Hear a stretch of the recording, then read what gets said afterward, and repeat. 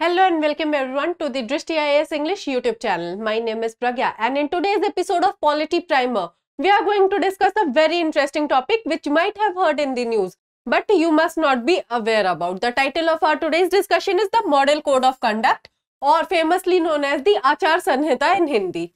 In this discussion, we will be studying about what is the Model Code of Conduct. We are also going to see its evolution in India. We are also going to see some of the important model code of conducts for the political parties as well as the candidates.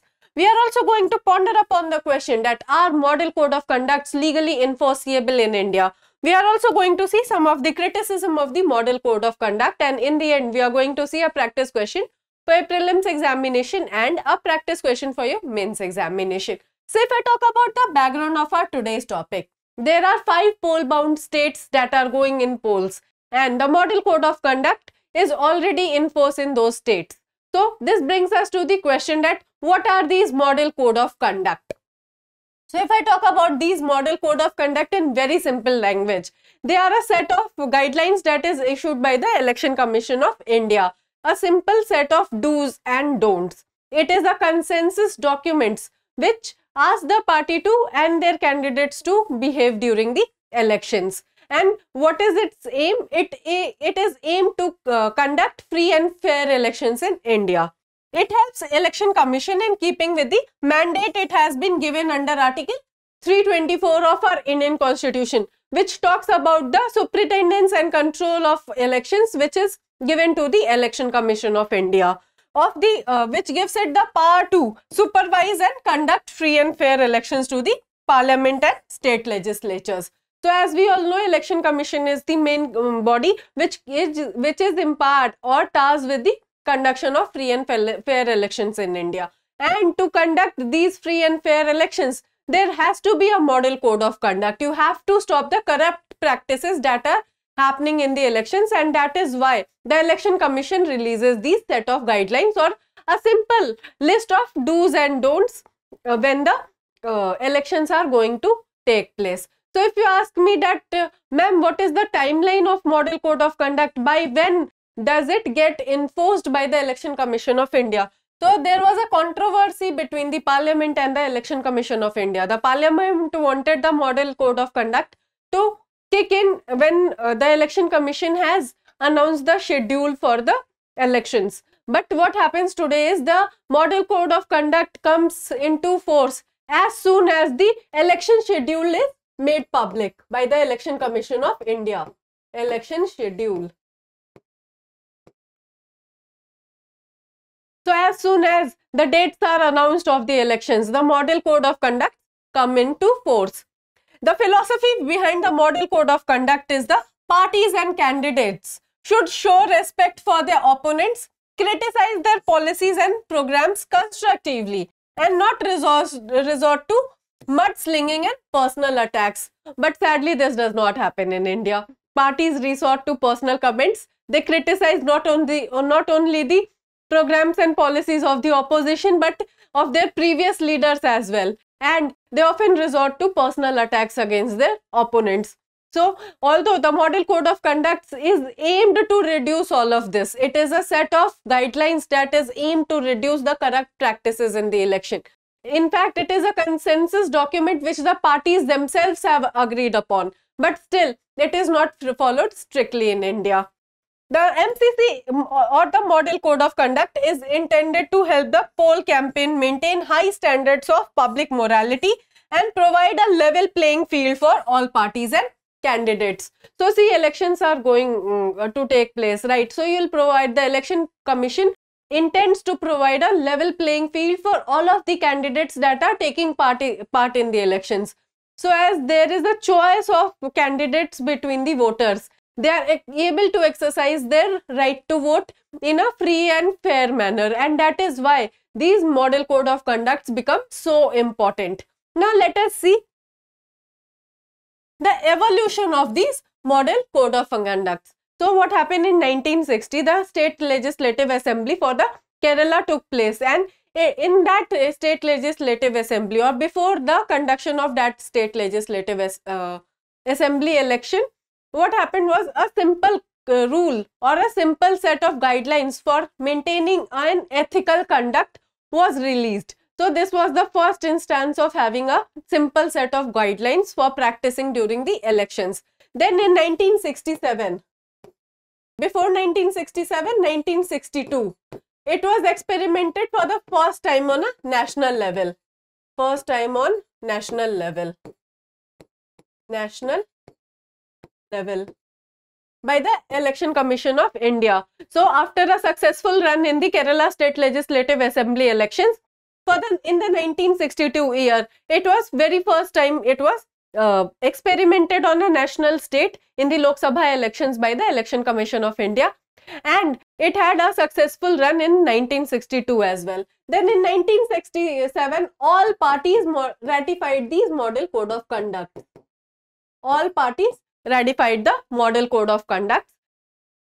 So in 1979, what happened was more restrictions on the party in power were placed by the more restrictions on the party in power.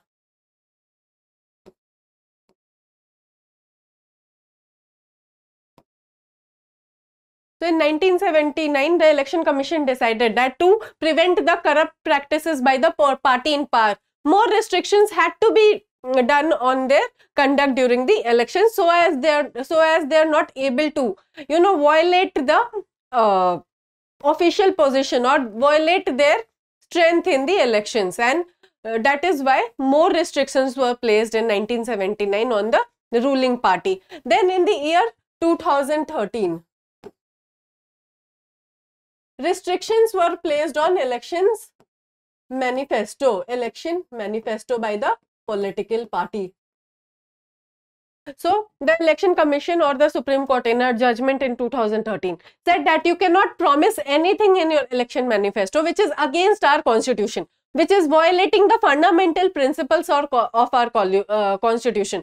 You cannot make false promises to lure the voters. Election manifesto has to be a genuine document. You have to write only those things which are possible for you to achieve. You are not going to lure the voters by making false promises. But sadly, this does not happen. Most of the political parties promise huge things if they come in power for their voters, and the election manifesto is often overhyped by the political parties. Now let us discuss the Model Code of Conduct for political parties and their candidates. So these are some of the important Model Code of Conducts which we are going to discuss. So the first is, no political party or candidate can secure votes on the basis of caste and religion. But sadly, this is also a dead letter. Every political party in India tries to secure votes on the basis of caste and religion. In fact, you cannot even use the temples or other such religious institution for your election campaigns. The political parties and their candidates should confine their criticism of rivals of the policies, program, past record and work, but this also, as I have explained to you before, this does not happen. The political parties or their star campaigners in elections often resort to the personal comments against their opponents. They not only criticize the current regime, they criticize the previous regime of the political party as well. So they often resort to all of these malpractices. Then the Election Commission has made it clear that all parties and candidates should avoid corrupt practices like bribing voters, intimidation of voters, impersonation of voters, etc. But on the other hand, this is also not followed. Bribery is very common, promising of freebies is very common, luring the voters with alcohol, luring the voters with free promise of gold, luring the voters with false promises that if we come to power, we'll construct your house, we'll give a government job to your son or daughter. So all of these practices is very common amongst the political parties in India. Then there are some other Model Code of Conducts as well. The parties must inform the local police authorities of the venue and time of any meeting in time to enable the police to make adequate security arrangements. But sadly, this is also not followed. You see, whenever there is an election rally of a political party and supposedly their star election campaigner is coming to give a speech at that rally, we have often heard in news that there are security lapses.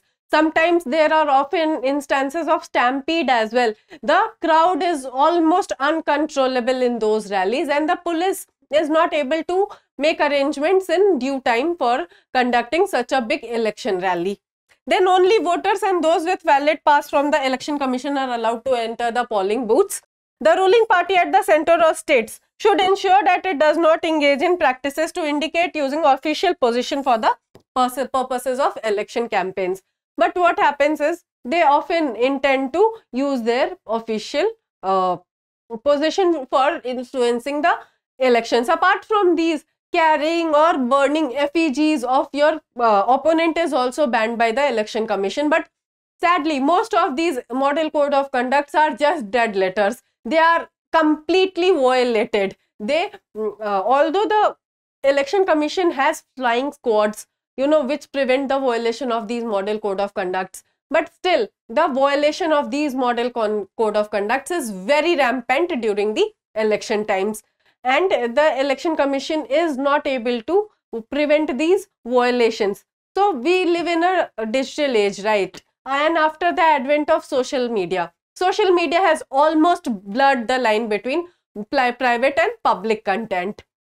What happens is, as soon as the elections are announced, the content related to the elections becomes viral on the social media, with many influencers, many people talking about the elections. Then you have specific dedicated IT cells of the political parties who also use social media to change the outcome of the election or to influence the election.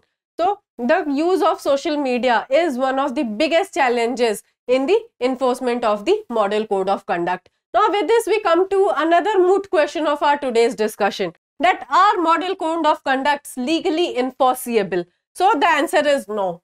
Although they are very important set of guidelines that are issued by the Election Commission of India, but they do not have any legislative backing on them. It is not a legally enforceable document, and the commission usually uses moral sanction to get political parties and candidates to fall in line. So what happens is the election commission resorts to IPC, filing of FIRs, issuing sanctions, barring the star election campaigners to conduct any further election campaigns. So these are all of the moral sanctions that are placed by the Election Commission of India. But if you ask me, ma'am, are they legally enforceable? Is there a legislative backing on them? The answer is no. It has not happened. Governments have in the past attempted to amend the Representation of the People Act 1951 to make some violations of the Model Code of Conduct illegal and punishable. But this is not in place. These recommendations were not followed.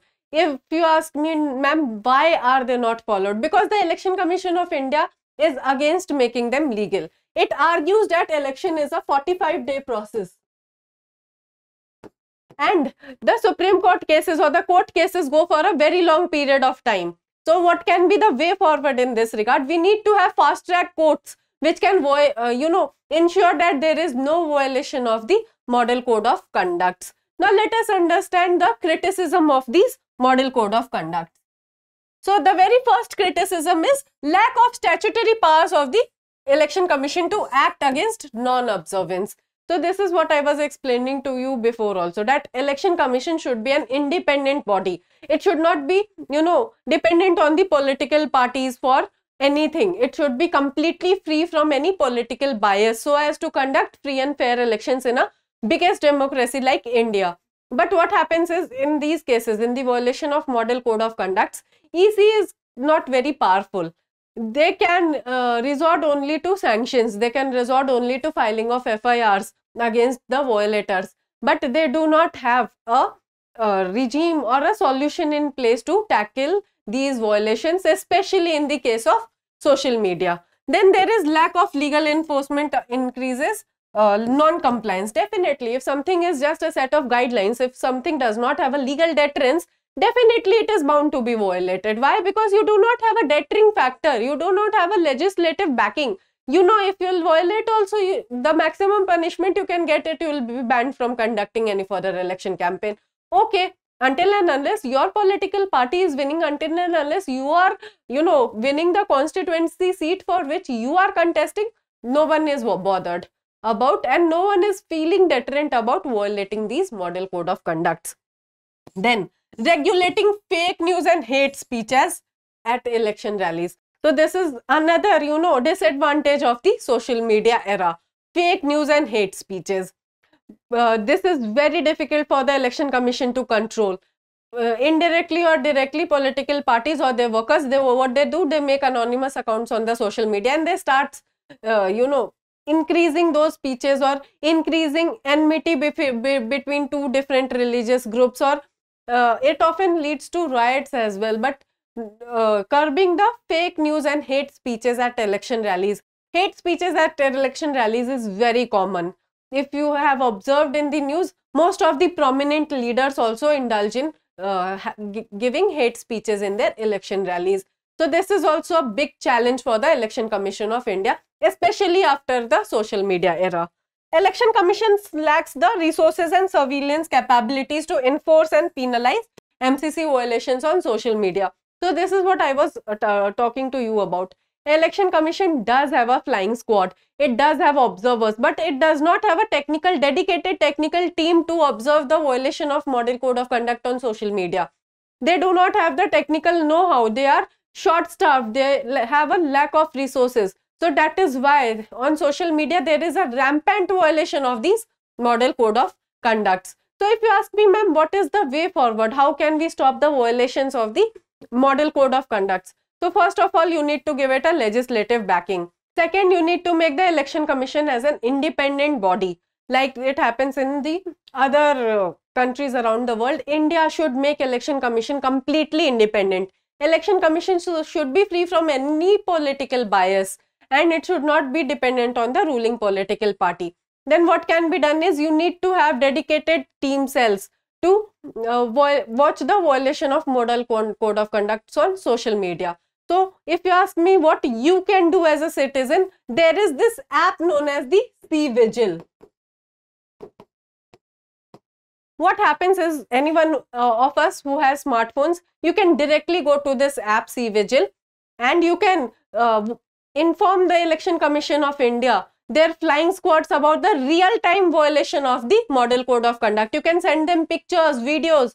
If you see that alcohol is being distributed, if you hear that the election, candidates are coming to the houses and promising freebies, the candidates are coming to the houses and promising that we'll construct your house or we'll conduct or we will give you a government job if we are elected to our family members. What you should do is you should immediately report such incidences on the C-Vigil app that has been developed by the Election Commission of India, and this app is a very important tool in the hands of the common citizens because it allows real-time monitoring of the violation of the Model Code of Conduct, and you can send them pictures, videos through this app. So definitely all of my students who are in these poll-bound states should definitely make an effort to report any violation of the Model Code of Conduct through the C-Vigil app.